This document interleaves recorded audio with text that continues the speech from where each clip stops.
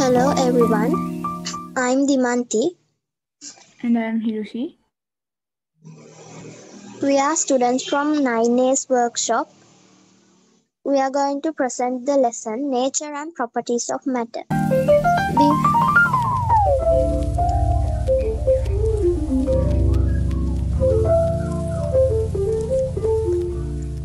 Before we start our presentation, we will give you a question to find an answer. So this is the question. What was the very first element and who discovered it? Can you guess? So now we are going to start the presentation. We will be using the 6 hats method to present the lesson. From the 6 hats, we are going to use the red, black and yellow hats. The yellow hat expresses advantageous ideas. The red hat shows the red hat expresses your positive attitude towards the lesson, and the black hat tells where you got stuck in the lesson or the difficulties or doubts you faced. Uh, the first is the red hat.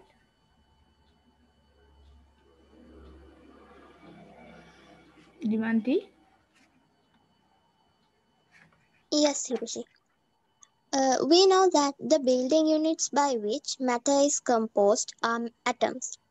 What is wonderful is the fact that a greater part of an atom is empty space. So, Hiroshi, Yes, Dimanti. The atom was considered as a very small particle which cannot be divided further. According to the scientific experiments conducted later, it was discovered that atoms were made of a collection of subatomic particles. The next is the black hat. Memorizing the names of the elements and the symbols was a bit confusing, and the lesson could use more information. Dimandi? yes, Hiroshi, the difficulty I faced was to memorizing the Latin names and symbols. It was a bit hard. So, Hiroshi, Yes. The next is the yellow hat. This is a mind map made by Dimandi, and now she will be explaining about elements. okay, I'm gonna talk about elements.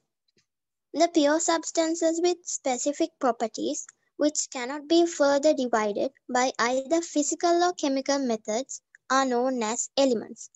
Some elements are carbon, oxygen, sulfur, nitrogen, hydrogen, and phosphorus.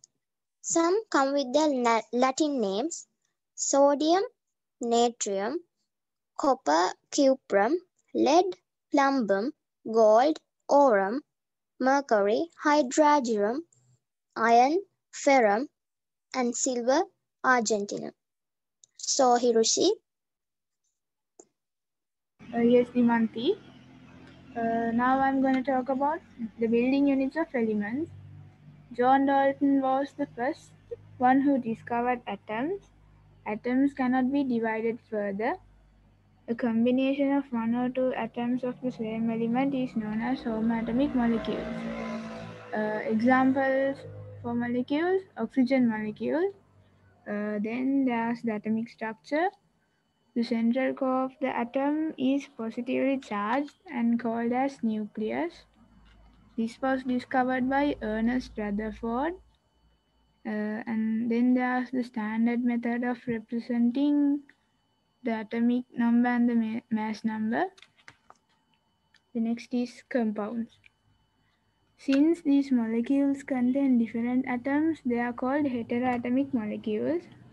Uh, Examples: water is made of two hydrogen molecules and one oxygen molecule. And then there's glucose, acetic acid, ethanol, and sucrose.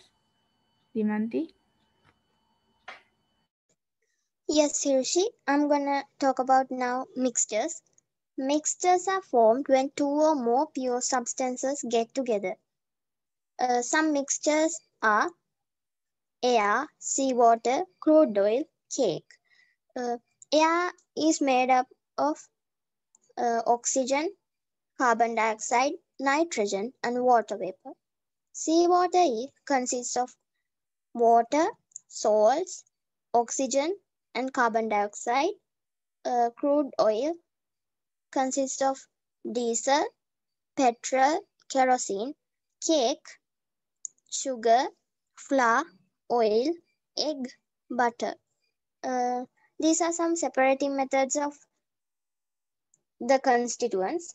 Sifting, separating gravel from sand, evaporating, separating salt from seawater, steam distillation, separating cinnamon oil from cinnamon leaves, fractional distillation, separating oils from crude oil.